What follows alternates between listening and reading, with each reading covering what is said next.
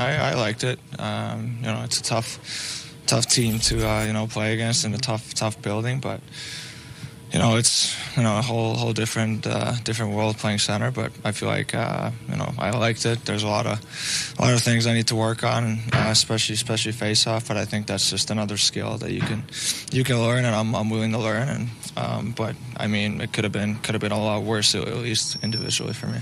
Did it get better shift by shift? Did you pick up things shift by shift? Yeah, I mean, it got easier. I mean, guys told me just not to overthink it, because it's the same thing in the wing. If you're thinking about it, then you're already too slow, and so just try to react and play well down low, and just be responsible defensively.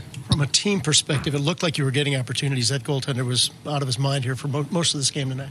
Yeah, I mean, I feel like 1-0 after the first, had some chances, and the first 10, I feel like we were on it pretty good, and obviously got that goal and kind of got us going a little bit, and then they scored, and kind of, I don't know what happened, but we kind of just stopped playing, and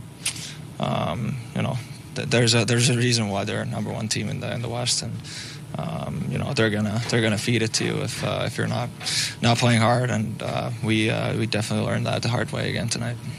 Or today, actually. Yeah, true. You mentioned face-offs there. You did have a face-off win that leads directly to the Marchenko goal. Was that something you gained some positive confidence out of? Yeah, I mean, at this point, it's just you'll learn by doing it. Obviously, when it's tight situations, then you got to win it. Then I might not be out there yet, which I completely understand. But you're only going to learn by doing it, and studying it, and that's something I need to do before the next game. But I think there were still some good things overall, but a lot of work to do.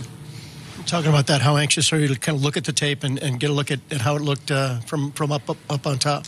Yeah, we talked about it already, that we're gonna watch some video tomorrow or the day after, and kind of go over these situations and reads, and just try to learn. It might not be just my tape, it might be other top setters in the league, and just try to learn from them, kind of what do they do in certain situations and face-offs and all this. And but I'm just it's tough times, but I'm super excited about this opportunity, and willing to learn, and just learn new tricks every day.